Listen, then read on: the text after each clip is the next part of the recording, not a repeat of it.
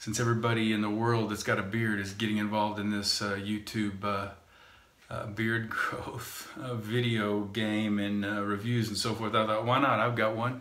I can give you some opinions. I just want to tell you a little bit about one product that I've not seen anybody review, and that's the Plant Therapy beard balm. Hey, there's lots of good beard balms and oils out there. If you've got a beard, you know that. You've probably used a bunch of them like I have, and hey, they work well for the most part. One thing I figured out is you've got to make sure you can stand the smell. Most of these have a little bit of a smell, some of them stronger than others, but I've realized that what smells good initially when I pick it up or I'm in the barber shop or with my buddy or whatever, you know, it smells good for a minute, but you know, when you stick it on your beard and you got to smell it all day, everything changes. And lots of times, man, that smell kind of overwhelms you after a while. But I'm going to tell you about Plant Therapy. I don't know what they use, and I don't know these people. They use the standard products. Let me just tell you what you will find in all balms and oils and such.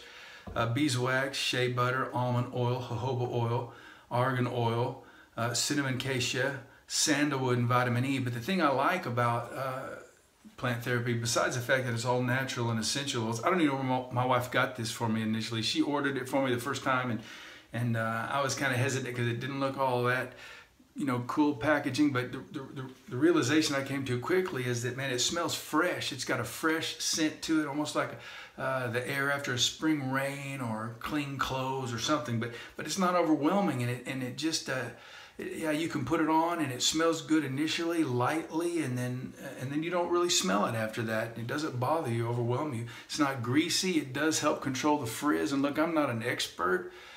People have a lot bigger, you know, beards than I do.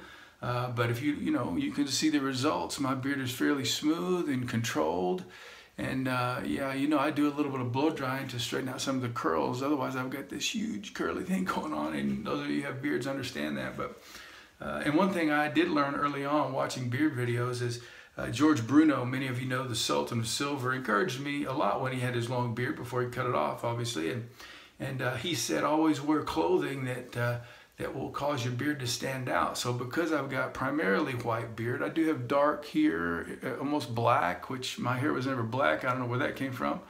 And cinnamon, if you can see it, are brown around the mouth, which I'm not sure exactly why. No vulgar, crude jokes there, okay? So I've got three colors going on here, but primarily white. So dark colors have a tendency to set it off, and you can see whether it's in control or not. Listen, all of you know how to take care of beards probably. I just want to give you a little heads up on this Plant Therapy. It's average price $14-15 bucks, which is about average, you know, maybe high for some and not nearly as high as other brands. But I'm on my second can now because it was that good, and I've got a stack of cans under the cabinet that just weren't good enough for me to continue to use. Man, they either stunk or they were greasy, or you know, everybody thinks they know how to make a beard balm or oil, and they don't. And I don't know how they get the same ingredients in there, but somehow the amounts they place and how they do it, you know, some are much better than others. And so anyway, shout out, don't know these folks, but a shout out to Plant Therapy and their beard balm. Hey, I'm going to be starting a journey pretty soon. It's a pretty different and pretty incredible for me, and I'm not big on recruiting, but if you want to subscribe or like the video, I'm going to be vlogging a journey that I'm about to take for the next year.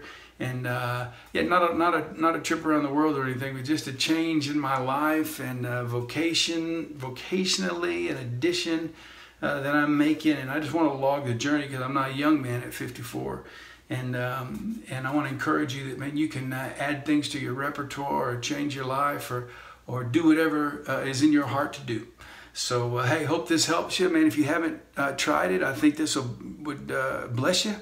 So check it out. And like and subscribe. You can check out some other videos I'm going to be posting in the future. So hey, take care. Thanks for spending a few minutes with me.